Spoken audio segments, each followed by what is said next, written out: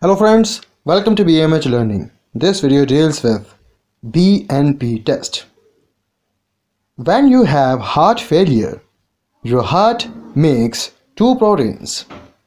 These proteins are called as B-type natriuretic peptide and N-terminal-pro-BNP.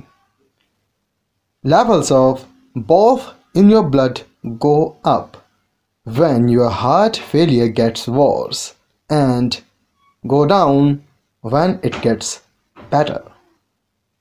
A B-type natriuretic peptide blood test measures the levels of the BNP hormone in your blood. What is it used for? A BNP test detects a rise in BNP, which indicates heart failure. Your doctor may recommend this test if you have symptoms of heart failure.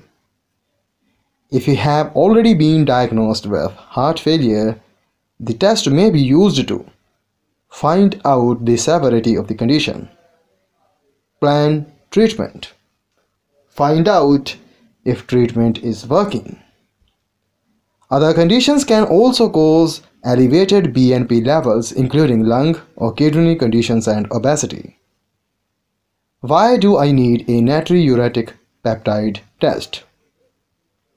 You may need a BNP test if you have symptoms of heart failure. These include trouble breathing, that is dyspnea, feeling exhausted or weak for no apparent reason, rapid weight gain without a change in diet or activity, inability to concentrate or remain alert, abnormally high or irregular heart rate, coughing a lot and producing white or pink phlegm, nausea or having no appetite.